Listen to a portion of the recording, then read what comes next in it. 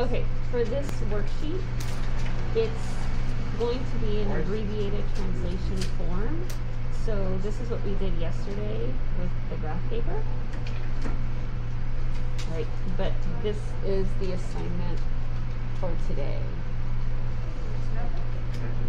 So we're going to be translating, sliding, moving, shifting each of these polygons, and they're going to locate somewhere in this middle area.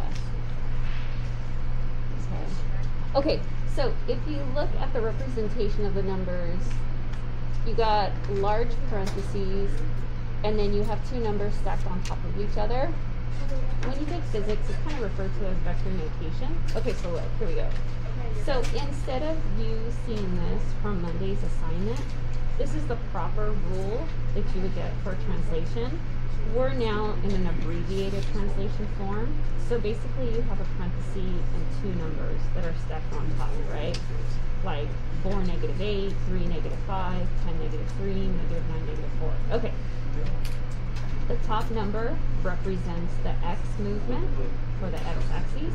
The Y, the second number, the bottom number, is the value for the Y shift. So up on the Y axis, which goes up and down. Okay, so if the top number is positive, you shift to the right. If it's negative, you shift to the left. For the bottom number, if it's positive, you shift up. If it's negative, you shift down. So if I look here, so if I grab this one, it's -9, -4. Since the top number is -9, I would go back 9 units. And since the bottom number is -4, I would go down 4 units. So I'm going to take this shape and I'm going to shift it back 9, down 4. And it should land somewhere around here. Okay, so now here, yeah, so we're going to move the shape, move the polygon, shift, slide it according to these values that they give you. Okay. All right, so here's how you can get it done. You can pick any of these 4 corners. Say I choose this corner. And the only reason why I mark it is so that I don't forget that that's where I started from. You don't want to start here, count it, and then all of a sudden draw it from this point, because now your polygon is going to be off by zero. Okay, so I'm going to, from this corner, I'm going to move back 1, 2, 3, 4, 5, 6, 7, 8, 9, and now it's -4, so I'm going to go down 4 units. 1, 2, 3, 4. And so, oh, this paper is, I just realized it's kind of cut. So I'm going to go back 9, 4.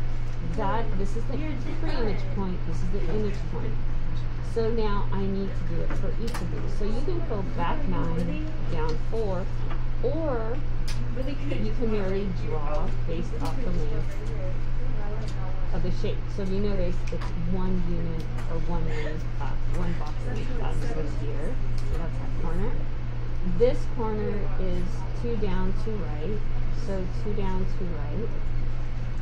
That's this location. And then I'm going to move 1 unit up. And so